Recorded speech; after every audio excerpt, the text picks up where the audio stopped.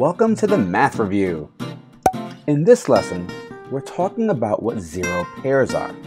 And then after finding out what zero pairs are, we're going to use those zero pairs in order to add some integers. So what exactly are zero pairs?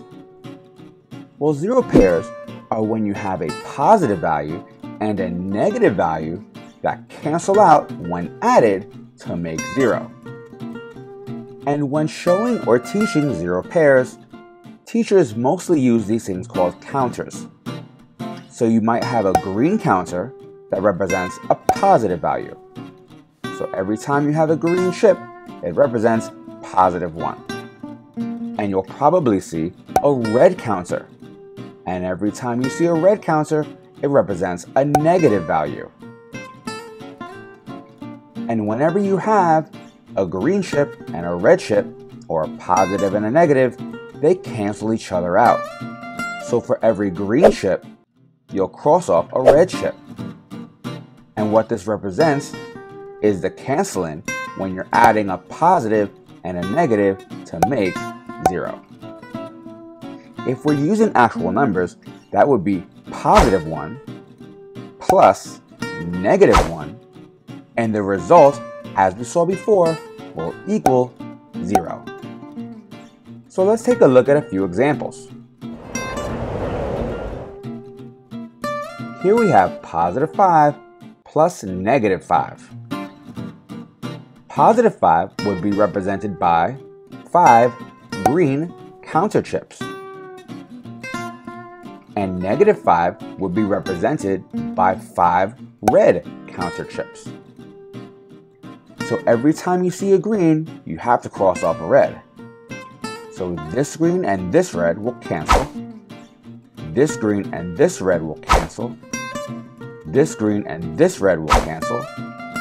This green and this red will cancel. And finally, this green and this red will also cancel. And since we don't have any chips remaining or any chips left over, it means we have 0. So positive 5 plus negative 5 equals 0. Here we've got positive 3 plus negative 7. Positive 3 will be shown using 3 green counters. And negative 7 will be shown using 7 red counters. And when using zero pairs, every time we see a green, we have to cross off a red. So we'll cross off a green and red here, a green and red here, and a green and red here. What we're left with are 1, 2, 3, 4 red chips. So that means positive 3 plus negative 7 equals negative 4, which is shown because we have 4 red chips remaining. And here's our last example. Here we've got positive 8 plus negative 2.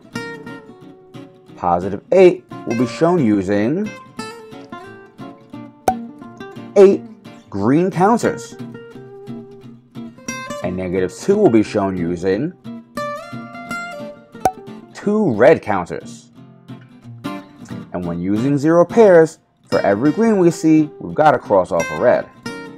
So we can cancel this green with this red, and this green with this red, leaving us with 1, 2, 3, 4, 5, 6 green counters. So that means our final answer to 8 plus negative 2 equals positive 6. Thanks for watching, and we'll see you next time on the Math Review.